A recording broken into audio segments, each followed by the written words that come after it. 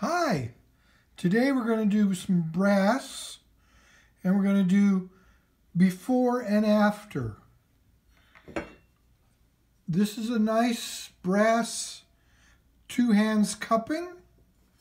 It does have a mark of AS on the back right here, and it lays down like that, and it's very nice. And this is after. Here's another set of hands, but I've cleaned them. Vinegar and sodium, vinegar and salt, no markings on the back, but two very nice hands. And apparently these are harder to find than this, but that's just what an antique friend told me about. And here's two other examples. These are called pocket change. And here's a nice big round one. Again, there's nothing on the back as to where it's from, but it's nice. And it's something you would have by your front door.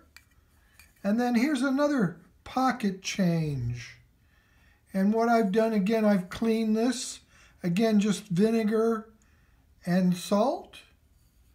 And I don't like the cleaner ones. I like the ones that have the patina on them versus the ones that are more bright. And it's just something that's different.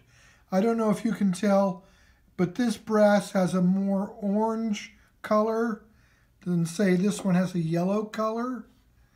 And again, depending on what brass is mixed with, you get different colorations of each one. So I thought it would be interesting. I think these are very interesting and different. And take care.